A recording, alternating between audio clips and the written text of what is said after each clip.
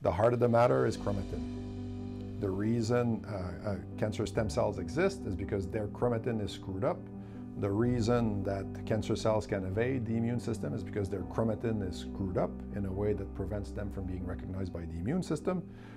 And so the three research arms that we have in the lab are geared towards that common thread, which is that cancer is a disease of the chromatin. My name is Mathieu Lupien. I'm a senior scientist at the Princess Margaret Cancer Centre, part of UHM. The human genome is more complex than genes. We have in every single cell of our body about 6 billion letters of DNA. And only 1.5% of those letters corresponds to genes. So 98% plus of the information in the human genome is not genes. But that 98% of DNA sequences, like of A, C, T's, and G's, are positioned away from genes in a way to influence gene expression. But there's such a wide space that there's a need to be able to fine-tune which of the remaining 6 billion bases are important for one gene to be expressed. And that's where epigenetics comes into play.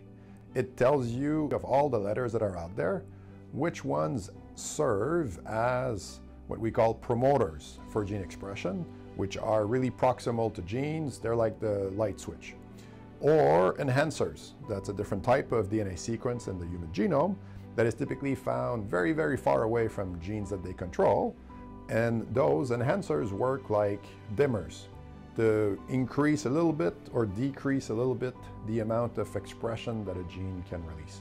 So all that information that fine-tunes gene expression is not genes, it's non-coding DNA elements. And that's in those elements that you find the greatest amount of variability that justifies different traits, that justifies a normal cell becoming a cancer cell, and so on and so forth.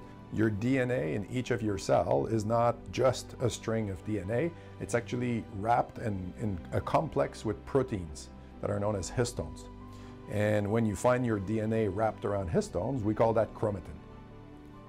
And depending on the density of these histones, if there's lots of histones proximal to each other versus if they're far and away from each other, it's going to impact the compaction of your DNA. By playing around with the compaction, that you change and define which sequences are turned on, which sequences are turned off.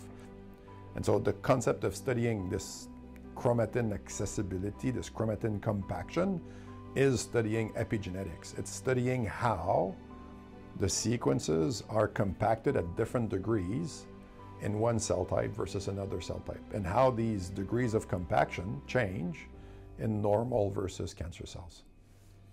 I would say Louis Pasteur, the story of Louis Pasteur was specifically interesting to me when I was a kid.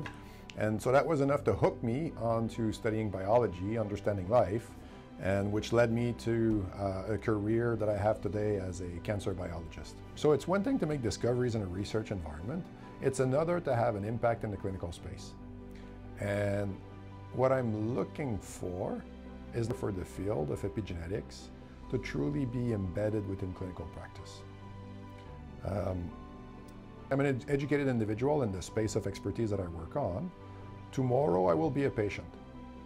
And I'm hopeful that the knowledge that I have, based on the research we do, that's often model systems and preclinical, will be included in the clinical practice. So I'm glad that there are already ongoing clinical trials with epigenetic therapies. I'm glad to see that there is a growing body of startup companies that have epigenetics as a primary focus, so it's heading in the right direction.